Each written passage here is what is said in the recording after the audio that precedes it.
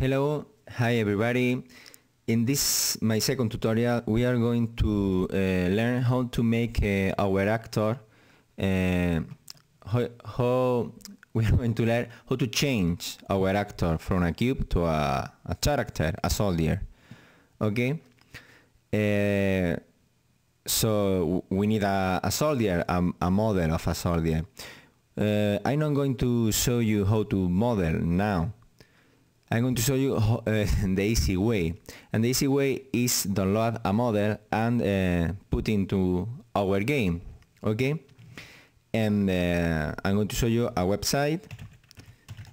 Maybe you know it, but I think, in my opinion, this is the best site for download models for Blender, because it's all the files you can download here is in Blender format. So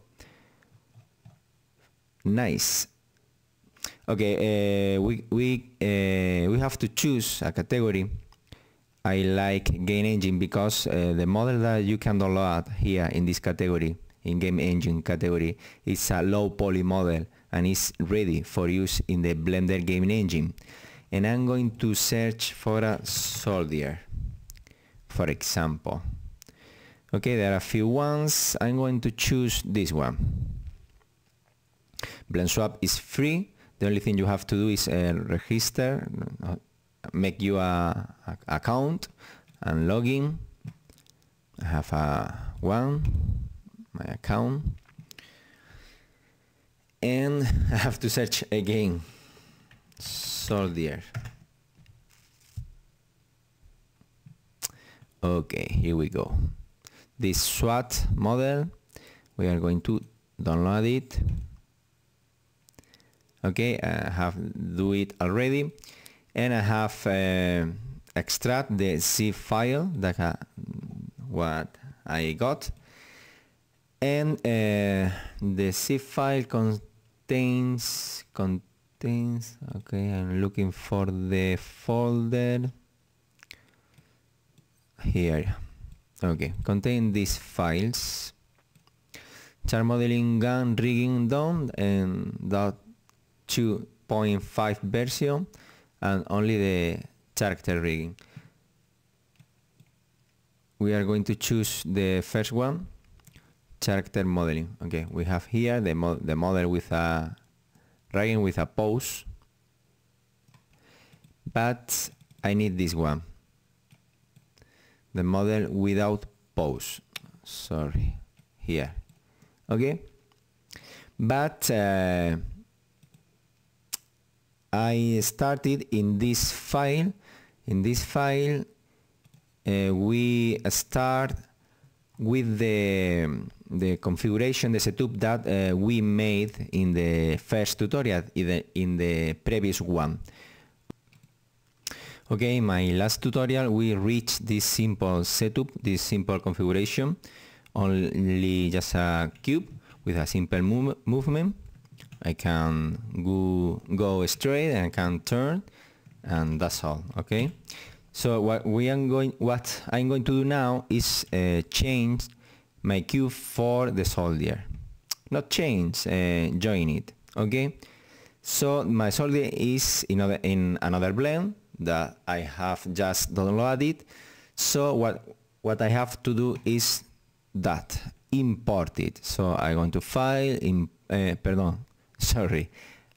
append, file append, and I have to look for my soldier. What is the name? Sorry, I forget the name of the file. SWAT, this one. Go to object and I choose the name of the soldier. I don't remember, I don't know, so I'm going to open the soldier and I'm going to check it. Here we go. So I want this. Oh, we have a problem because my soldier is made of parts, different parts. Okay, so what we have to do is joining in a group or joining in just one mesh. So in this file, in the solder file, we're going to select with the right mouse button and the shift press it.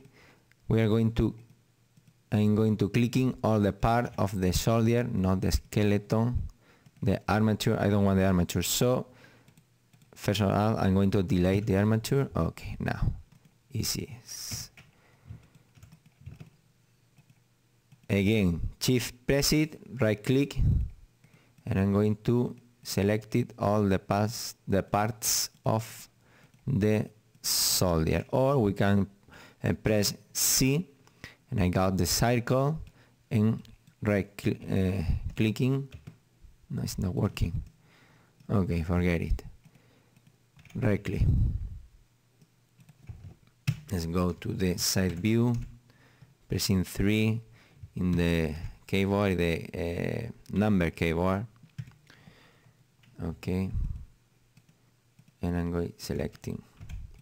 If I push B, I get this border selection better. Okay, I'm going to leave the gun. I don't want the gun.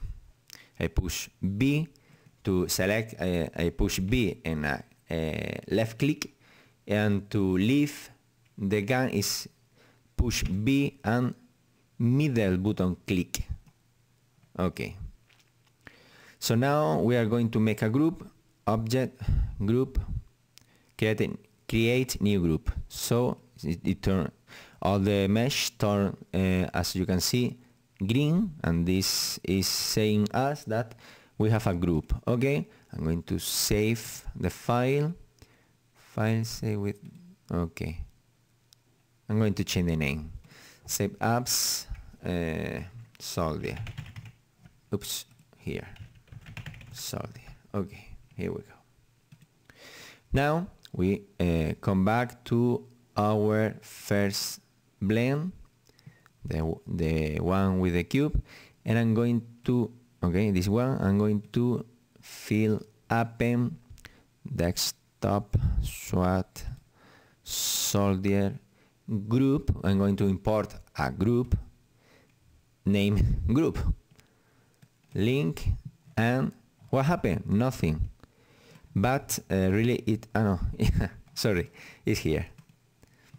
Okay, I have my solder right here, and I want to join the meshes. I prefer only one part, no split it in part. Okay, so just I select everything of part of the solder. Okay, I'm going to select everything, and I'm going to deselect the cube. Okay, now Control G. Okay, you can see here what I push, and I make my solder only one piece. Okay, so I'm going to go back to texture view, and I'm going to scale it. I'm going to scale my solder. Okay, I have not a lot of lights, so I can see in a good way the color of my solder. It's black and white.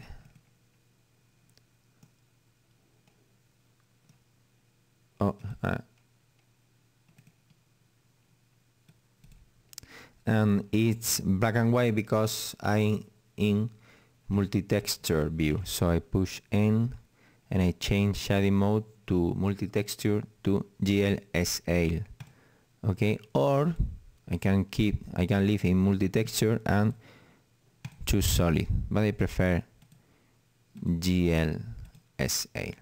Okay, so what I did is just after all of this, import a model from another blend to my game, my actual game. Okay, so I have a cube that is moving, and I have a solder. I'm going to go to properties, and I'm going to turn my solder, my physics solder, from static to where is dynamic ghost. So I make it a ghost, no actor. Okay, I don't care about actor. Okay, and what I'm going to do is to parent the soldier with my cube. So I select the soldier, right click, shift press it, and right click over the cube. Now I have to push Ctrl P and select object. So now if I move my cube, my soldier is moving too. I have to reorientate it like this, the foot of the shoulder in the same place that the bottom of the cube. And if I push P and I move my cube, I have a soldier moving. Okay, the next step is to make invisible the cube. It's so simple. Go to physics with the cube selected and push invisible. So now I cannot see the cube, I can see just my soldier moving without animation. This is we are going to learn how to use the armature, how to create an armature and how to use it to make animation in the next tutorials. Okay, I hope you enjoy, I hope you can understand me, and thanks for watching.